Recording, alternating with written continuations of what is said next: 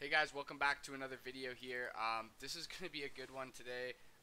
There's not much I'm saying that hasn't already been said on this channel. I'm just going to go over and reiterate things, and I'm going to talk to you about a couple of the positions I moved around today, and I'm also going to talk to you guys about how negative and positive gamma territory specifically affects the stock. Okay, and to get into this right here, I went over how I said in one of my other videos how Marathon Digital was trading below the gamma flip line and MicroStrategies was trading above the gamma flip line, and how selling leads into selling and buying leads into buying. This is the thing that is happening with MicroStrategies right now. As it goes up, and as it is in positive gamma buy territory, it is bringing up the magnet of option flow with it. And so the point I'm trying to make is that when stocks are high, because there's a lot of option premium that has been bought in the money, is now in profit, two things have to happen. The stock is only going to go up if there's a lot of energy in it, and anytime there's a lot of energy, people want to sell premium. So as they lose the shares that they sold down here, they want to sell them again up here, which just means that they have to put more money back in the system to get their insurance premium. As they lose the shares that they sold, sure, they got the options premium, but then they have, if they want to resell the premium again, which is what you want to do, you always want to exist in the system that's derive your time every single time. But when you're trying to do something unique, you need to know when you're not trying to sell your time and you're actually trying to buy time, because there's a steep rate exchange coming. Anytime periods of consolidation, you sell time. Anytime there's going to be a directional flow, you buy your time, right? You buy the leverage, you buy the DX derivative, right? And so at the expense of time. So because MicroStrategies is in positive buy territory, all these option flow they're coming to these expiry dates and people are just adding them. The thing is every person who's making this new sum of money, every person that's like, oh, I just made hundreds of thousands of dollars in MicroStrategies, actually know what's going on, they are just dumping all their money back into MicroStrategies. That's exactly what I'm doing. I mean, every time MicroStrategies goes up, MSTU goes up, MSTU options, right? There's people buying MicroStrategies options, and then there's people buying the MSTX and MSTU options. That's better, right? As a hunter, right? And so as this is going up and people are getting rewarded with their money, they're just flowing it back into further out of the money options that people would love to sell, because you're paying an expensive premium, but you don't really care what the expensive premium is because you just think there's going to be more energy in the system. And the reason this is all happening is because the MSTU just started existing, MSTX just started existing. This, you just look at it on a chart, it has went straight up since these things have existed, and it's going to continue to go straight up because these things exist. And I'm going to get to that here in this video as this loads up, but just insane days, up 17%. Even Marathon Digital recovered very, very nicely after that horrific day, traded it all out, and then it's right back to where it was, back up 13%. It's crazy how it works, and Bitcoin hasn't even really broken out yet. Breakouts at 93,500, we're $500 off. It's going to. Most likely today. You don't see these stocks running in anticipation unless they're going to. But look at MicroStrategies. Right from this bounce off this 200 moving average, it has went straight up. And when did MSTX, which was the first one that got created, was back here on August 15th. So you go back to August 15th.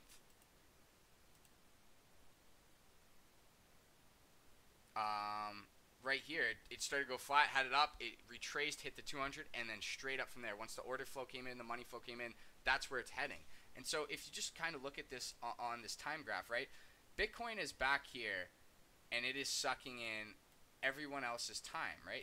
It's storing the time that people need to use this. But out here in the future, along this DT graph that stretches this way, MicroStrategies is taking the derivative of time. This is what MSTR is doing.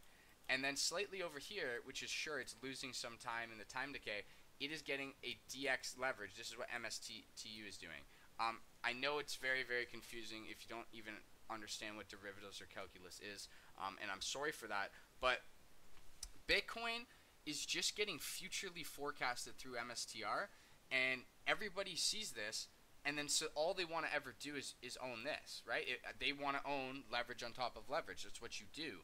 And then you want to buy the options on it. Now, sure, the options can get riskier because you do have a specific time period, but people love options. They just love those high premium derivatives. And then everyone loves selling them, but they're going up so much that people want to buy them too.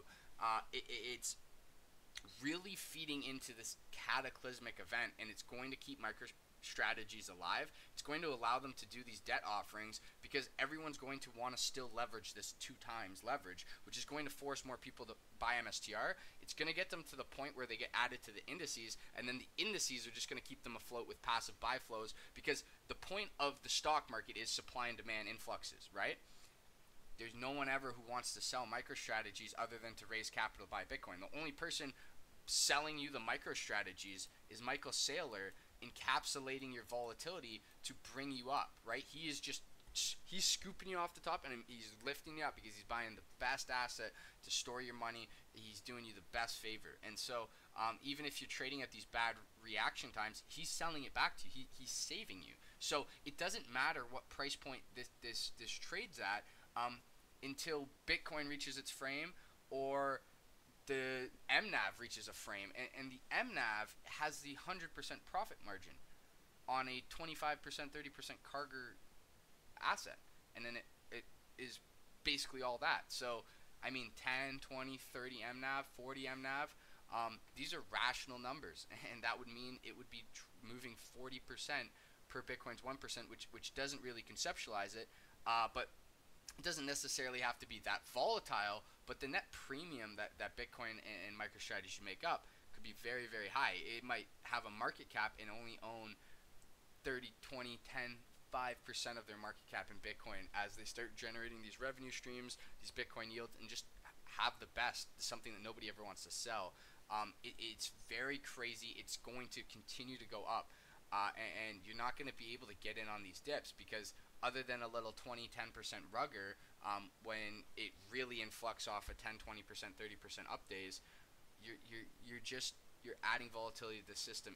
This thing is specifically moving up, and it's not ever going to move down because the positive gamma territory is not going anywhere. All this money that is getting sucked up because the buyers have to buy more shares to then sell more options because they're losing their options, right? Instead of they retain their shares and they want to sell more out of the money call options. That's just positive and negative buy flow based off of options, because the options, they don't affect the price, but they affect the person who's trying to trade off that price. And so you're going to remain in positive gamma territory for the indefinite future, and the flow in is just going to supersede everything else. So in terms of which ones did I specifically get, this morning when Marathon Digital opened at $18.30, I scooped some January 17th up. Okay, I scooped some January 17th to $20. I paid $3 for them. They're already up. So I got 20 of them. They're already up 2K. I couldn't get any MSTX or MSTU. What did I do with my SMCI? I sold weeklies. I sold a 31 and a $33. I think I got $1.25 and $1.80. So nice premiums there. I have a third one that I could sell, so I'm going to wait until tomorrow, see if it gaps and goes. Maybe sell 35 if I can. And then I picked up 2 DJTs. I like this breakout a lot. I only bought 2 of them. I bought $30 strikes. January 17th, they're about $6.50 I paid for them. I like this breakout. I like the low volume, but kind of recovered at a support line. It's going to run in towards Trump coming into office, especially with this Bitcoin bank thing. So I'm willing to risk $1,200 there. I think it's a good risk to reward. And I love the double on Marathon Digital. Fake bounce, fake bounce, fake bounce. This is just steeper and steeper. Volatility is increasing. Look for this Bitcoin breakout that is going to be happening very, very soon. Right now. As it gets above 93,500, your next stop is 100K. Leverage is coming on. And look at MicroStrategy. You think MicroStrategy is high right now? MicroStrategy is at $85 billion market cap. This company is the #1 company in the world because it owns the most of the best asset. So that would be $4 trillion. Right? You were 40x, 50x, 60x off where this stock should be. 40 to 60 times 420. It's ridiculous numbers, and then times that by 2 when you have the MSTU MSTX. and you look at how much money is actually flowing into these MSTU and MSTXs. Assets under management 2.32 billion, above 200 now. MSTX up at 137. Where's this at? 1.5 billion. He's got $4 billion worth of leverage, and I guarantee you the leverage is just adding in. Every dollar that goes in here forces 2 to 3 times multiple of dollars to be bought in MSTR, because that's how the options contracts work. It's just, it is what it is. So